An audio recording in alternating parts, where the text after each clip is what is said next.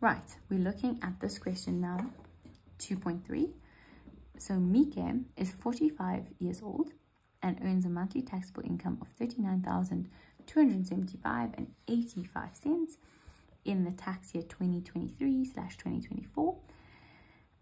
She does not belong to medical aid, so that's quite important, because remember, when you belong to a medical aid you get rebates, so that's very important to actually do a tax calculation. Annex A shows the annual tax table for individuals for this tax year, so make sure you go get Annex A. I have it here next to me. You should be familiar with the setup now, but we'll go through it. Use Annex A and the information above to answer the questions that follow. So identify the tax bracket that Mike will use to calculate her income tax payable.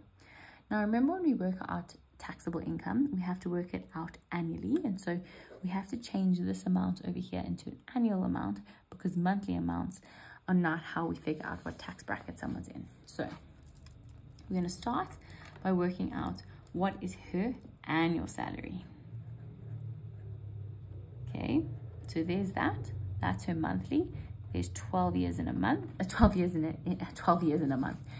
months in a year. So pop that into your calculator there, 275,85, times it by 12, and that is then her annual salary. So write that out nicely. That's her annual salary. Then what you need to do is you need to say, okay, well, which tax bracket is she then in? Well, given that amount, I would say she's in tax bracket C, because that 471 lies between 370 and 512.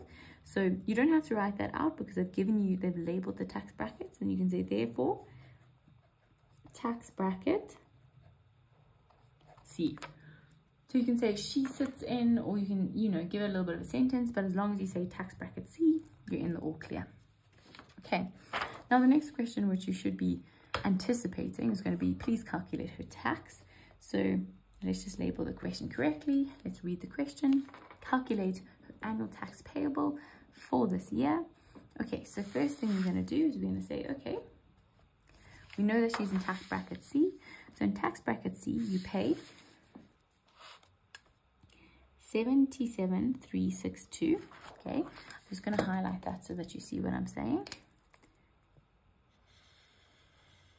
Okay, so she pays 77,362, and then she pays 31% of taxable income above 370. Okay, so it's not 31% of everything, it's only on the amount that's above 370. So she's going to pay that, and she's going to pay 31% of her income that is above 370,500. So you have to basically say her total annual taxable income minus that amount, right? Because this is the amount that is above 370, right? You're not going to times this whole thing by 31%. It's only the amount that is above 370. So be careful with your calculations there. So just pop this into your calculator. 77,362 plus 31% times 471,310,20. Subtract the 370,500. Should actually close that little bracket there. And my answer is 108,613.162. So that's, I'm not going to round it off right now. That's how much she has to pay. Well, we know that obviously there's other things that have to be taken into consideration. For example, tax rebates. Everyone gets this tax rebate, so I need to subtract that off. Then if she was above 65 or 75, she'd get additional ones. And then it says here tax threshold.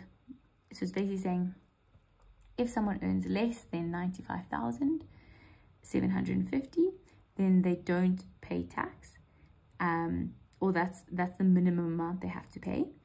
Then so we're not going to actually look at that right now. And then here's the medical aid contributions. She doesn't pay medical aid, so we're not going to take that into consideration. So let's start here and then work our way down to make sure that we understand.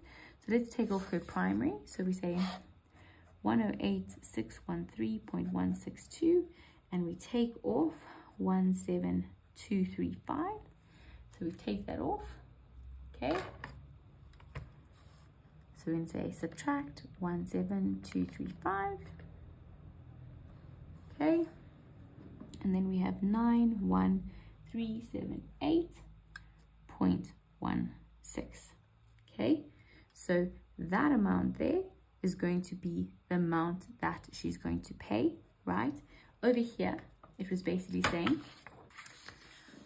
this is the under 65s. If you earn that amount or less, you won't get taxed. So we know that she earns way more than that, so she is going to be taxed. So we're going to completely ignore this table as well. So we took account of this table, and that's her amount that she'll pay for tax, right? Why did I round off 1/6? Because remember, it's a round amount. We don't keep that 2 in. So that's an important thing to note.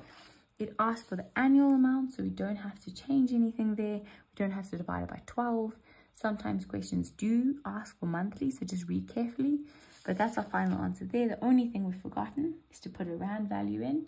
After we put the rand value in, we are ready to go, and that is how much tax she pays in a year, or in the 2023-2024 tax year. Hope that makes sense. Let's move on to question 3.